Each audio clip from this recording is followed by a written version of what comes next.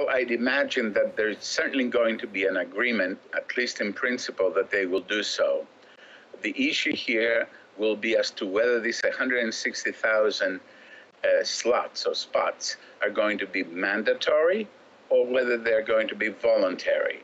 Clearly, the Commission, Germany, France, etc., wish for this to be mandatory, but they have quite a bit of fierce opposition on the part of many member states, particularly Eastern European member states. This is going to be an example or a test as to the political leadership of Frau Merkel, but also President Hollande.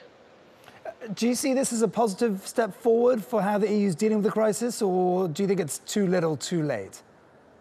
Well, it is certainly too little, too late, because those numbers will be very small by the time they're agreed to, relative to the number of people who have been coming in every day and every week to Germany and elsewhere. But on the principle that this is a beginning and that these numbers are more realistic than the 40,000 that the Commission was proposing a mere 3 or 4 months ago, this is progress. But this is not going to be the only thing that the Europeans will have to do. They also will have to stop these chaotic situations, these pictures showing hundreds of people, thousands of people trying to make it into buses and trains in order to make it to their next destination.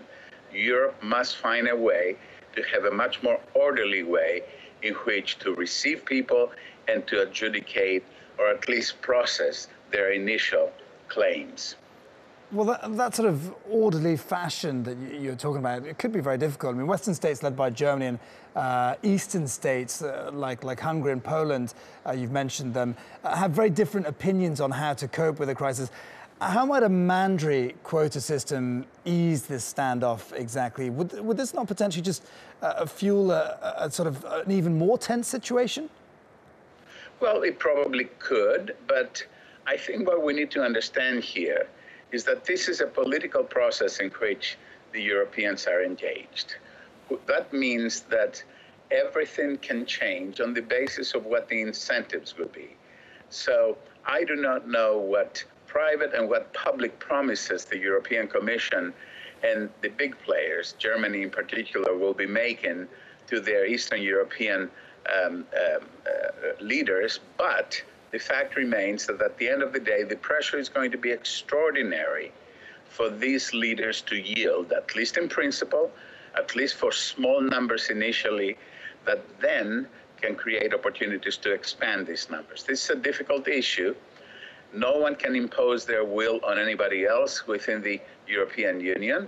And we're going to have to wait and see whether the incentives, what gets put on the table, will be able to persuade some of the Eastern Europeans and break this alliance that includes the Czech Republic and Slovakia and Poland and all these other places.